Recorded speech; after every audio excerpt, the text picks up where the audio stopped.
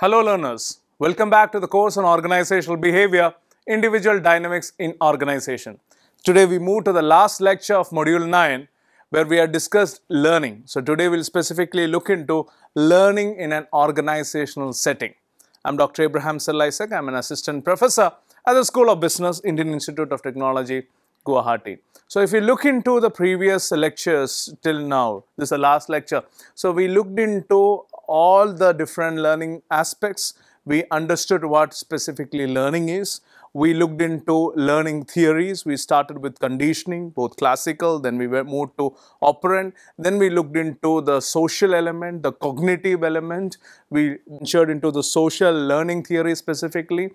Now we look into a different flavor of learning, more sounded or more grounded on empirical research specifically. So we'll look into learning in organization setting. So the theme for today's lecture is there are even shortcomings with merit pay, mainly due to implementation issues. So many a time we understand that money can make us learn things.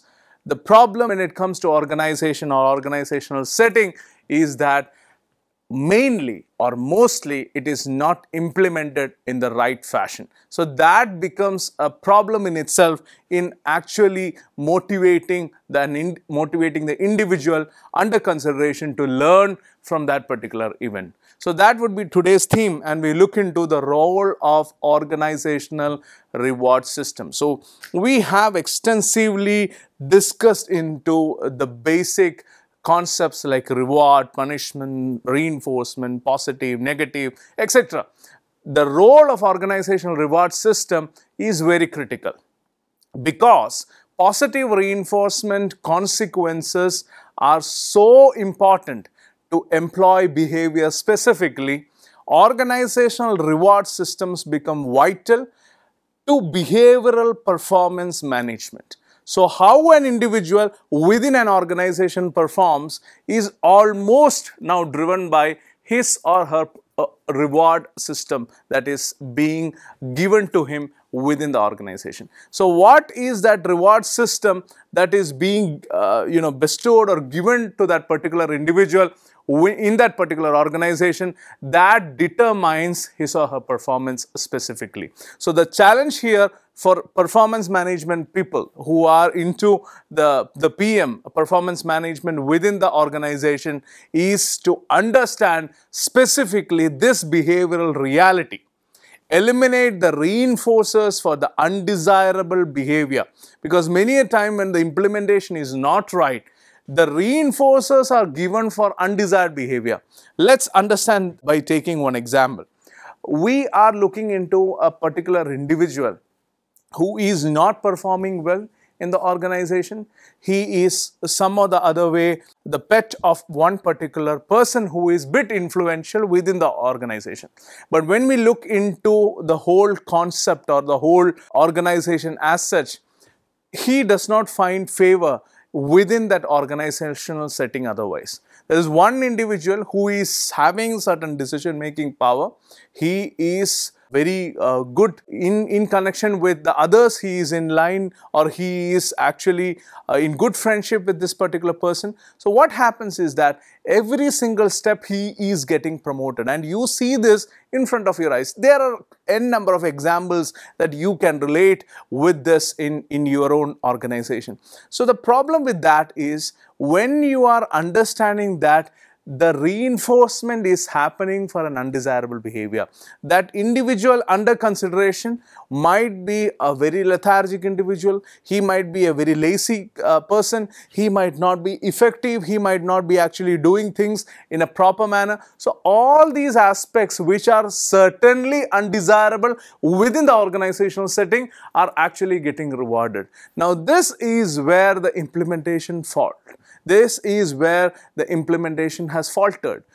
For undesirable behaviors, you are actually giving reinforcers, and more importantly, we have to reinforce the desirable behavior. So that is when the learning happens, and even the element of social learning is actually justified.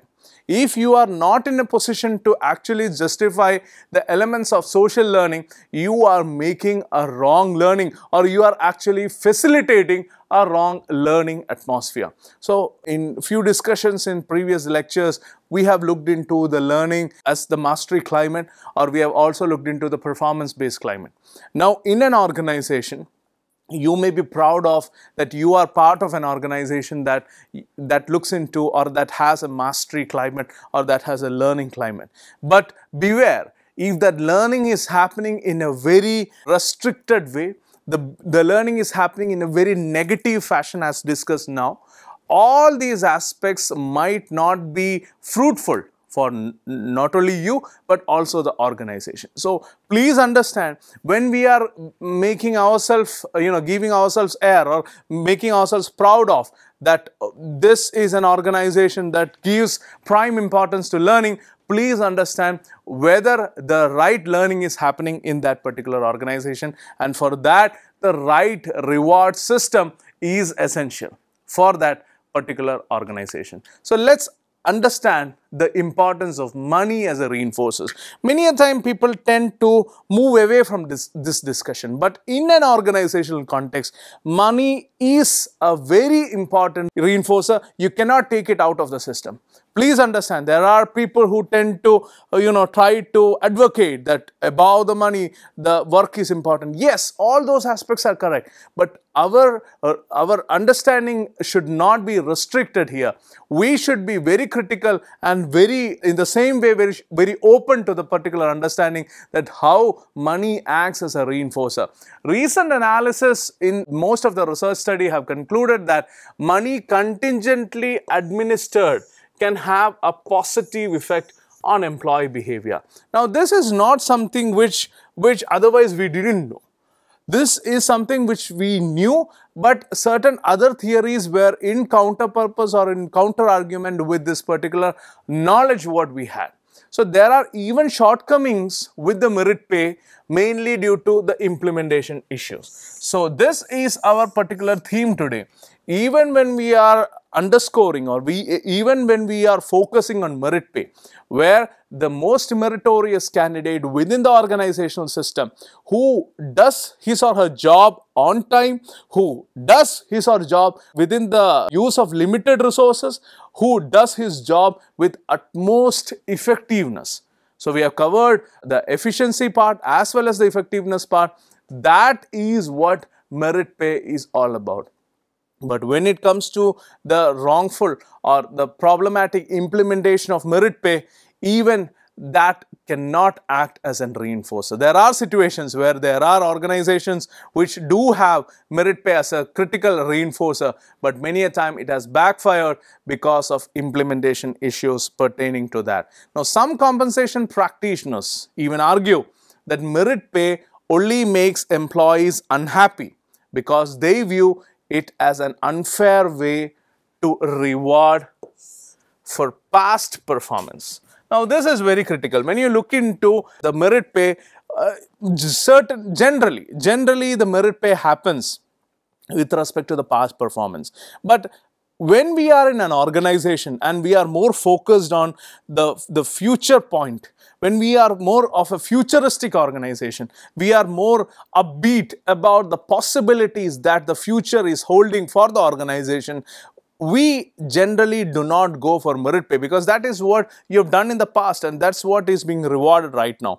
Instead of being geared to improve future performance, if you are resorting to merit pay based on your past performance, you are actually an organization which is still enjoying its benefits or residing on the past laurels it had.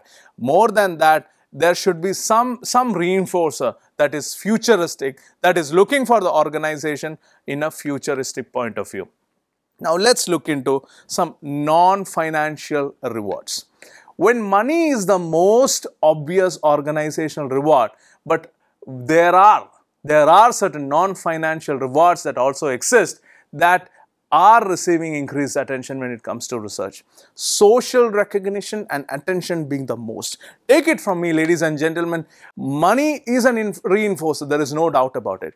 But social recognition and attention that you are getting in an organization, that being a part of an organization, you are getting it, that is more vital, that is more important when it comes to an element as a reinforcer. Informally providing recognition and attention, it could be as simple as a praise if it is genuine, not something like you are being mocked upon. If it's a genuine praise, no doubt about it, that's a social recognition that you are getting, that's an attention that you are getting from the higher management. It tends to be a very powerful reinforcer to most of the people. There are hardly anybody, there are people who tend to take praise and blame in the same way that as water bounces off from a duck's skin. That there are people like that. But that said, those are very few. When you look into most of the individuals who are in the realm of organizational behavior management, if you clearly study, we'll see that most of them are actually motivated by reinforcer. Money could be a reinforcer, which we have deeply tried to dissect and understand. But above that, there are people who even a small recognition, a small attention from the boss, that is what they wanted. And they start performing, without any doubt, they start performing at their level best. Now, this is importantly informal social recognition based on valued persons. It could be either boss, it could be even a peer. Even sometimes you need a recognition from a subordinate. It happens. You think of situations where you are in good terms with the boss, you are the most jovial guy in the organization, you are very much acknowledged and admired and appreciated in the organizational setup, but somewhere your subordinates don't think so. Your subordinates have a different feeling about you. You tend to dislike that work environment. Initially, you were very happy because your boss was always appreciative about you. Your peers, your co-workers, they were always happy about how you executed things. They always admired or were at awe how you actually delivered things on time with great efficiency and effectiveness. But moving ahead, you feel that somewhere your subordinates are not having the same view. They are not in the same page when it comes to your performance, when it comes to your behavior. So they have an altogether different viewpoint about you. And this is actually eating you from inside. Now, it could be even a friend or a spouse that actually brings you social recognition or attention, that gives you a certain level of happiness, and attention and appreciation may not only have a bigger impact as a reinforcer in behavioral management than money, but also than formal recognition programs. Sometimes we see that there is full fanfare that is done, full fancy posters that he is or she is the performer of the year or the performer of the month. But many a time, believe me, that more than that, a simple pat, a simple recognition, a simple attention, yes, I've seen your work, it's excellent. I've seen you how you have delivered that work in a very diligent manner. I've seen your meticulous hard work. Just a word of praise will do much more benefits than a particular meeting or a formal gathering or a formal dinner or a gala dinner conducted for the particular recognition part. So please understand, there are certain non-financial rewards that are also vital when it comes to the reinforcer part. Now, let's have an understanding of Kirkpatrick's model of learning evaluation. We are coming to the fag end of the learning, and we should be able to understand how will learning be actually evaluated. Now, we want to understand something, and believe me, you cannot understand something if you cannot measure that. Please remember this. You can understand only something when you are able to measure. If you go into research, let me take a practical example for this. You go into research, there are some latent variables like, let's say, personality, knowledge sharing, knowledge hiding.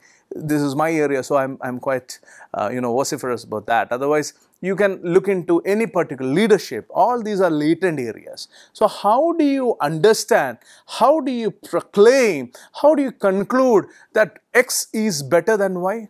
How do you say that this behavior is better than Y, or this personality of that individual is better than Y? Because all this can be measured by some or the other way. If it can be measured, it could be understood. So when we are coming to the fag end of the module which concerns about learning, we have to understand how you actually measure that learning has actually happened, and Kirkpatrick's model of learning evaluation helps us here. So there are certain vital elements when it comes to these measurements. The first is reaction. When we look into reaction, we generally look into the surveys, how the people have performed, how the people have actually reacted, or how the training, let's understand the training program that has been conducted. Now, when we look into the training program, we generally take a feedback survey, maybe in a scale of, we use a Likert scale. Likert scales are scales on a scale of 1 to 5, 1 to 7, etc. You must have seen, strongly disagree, neutral, agree, strongly agree. So things like that, we generally take a feedback. How was the training program? Was the instructor able to communicate whatever he or she wanted to?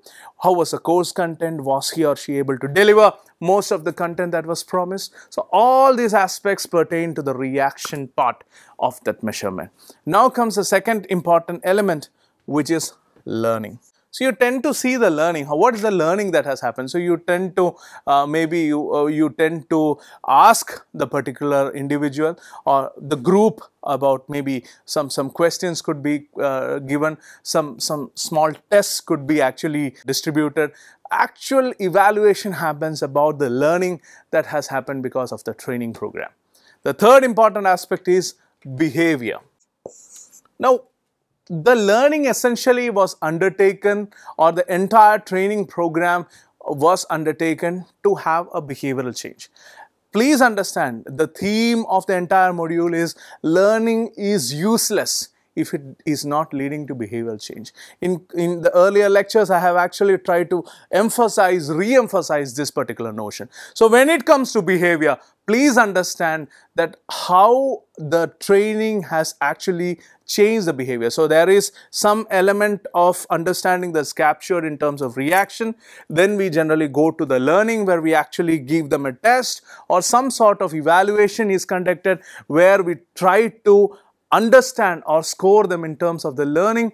Then we tend to focus on the behavior, how the behavior is being conducted or how the behavior change has obtained. We may ask them to enact something, we may ask them to recreate a situation. Something like this will actually give us some idea about how the behavior has actually changed. And finally, we come to the results part, where we tend to get a final rating on what is the level of understanding with respect to the learning or the training program that was conducted, and what is the actual learning that has happened within the training program. So when it comes to individual specific learning, I took an example of a particular training program. The Kirkpatrick's model actually helps in actually finding out the learning measures that have happened, or it gives us a clinical understanding of the learning that has happened as part of the training program.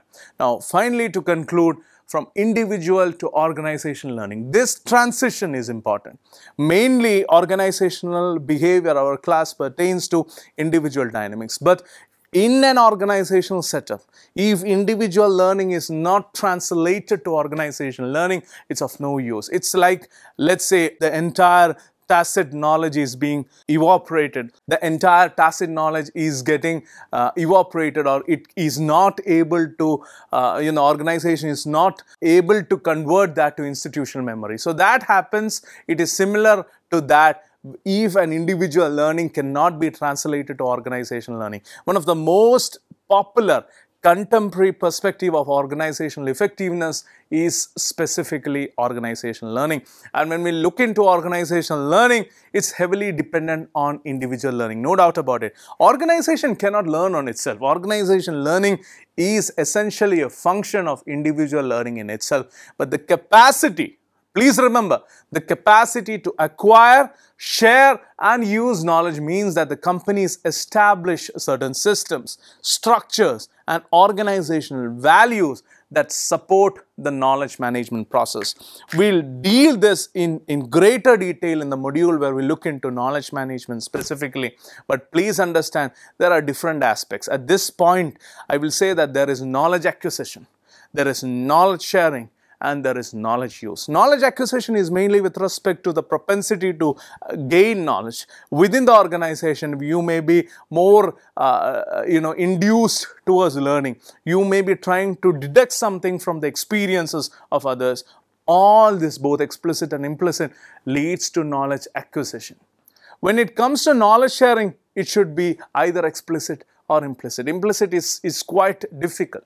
Explicit is codified. You can always share it through an online platform. You can always share it through a book or a certain bylaw or certain documents of the particular organization. But implicit, the tacit, has to come mainly with respect to the experience-based sharing. It can come with hands-on training, it can come with proper mentoring, coaching, etc. But 100% still cannot be transferred. If you remember the previous lecture, the theme was when people like Nonaka, Takuchi, etc., they have looked into knowledge sharing.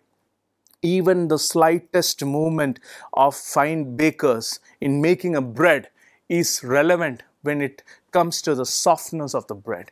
And you please read through the stories of how knowledge sharing is critical in all those spheres of knowledge and knowledge management specifically. So when you look into knowledge management, knowledge acquisition is important, knowledge sharing is important, and the use of knowledge is particularly relevant. So this completes our module on learning. Let's sum it up. We looked into what learning is specifically. What is learning? What are the specific aspects related to conditioning? We looked into classical, we looked into operant, we looked into the relevance of stimulus and response. Then we took the human element into the picture. We understood the relevance of the human being in the picture, where he started or she started to learn through the cognitive element. We looked into the social element. Human beings are essentially social beings. We looked into the social element of learning, and thereby we ventured into organizational learning. So in all these aspects, please understand one thing. Learning is irrelevant if there is no behavioral change. I repeat, learning is irrelevant if there is no behavioral change. On that note, we'll end today's lecture.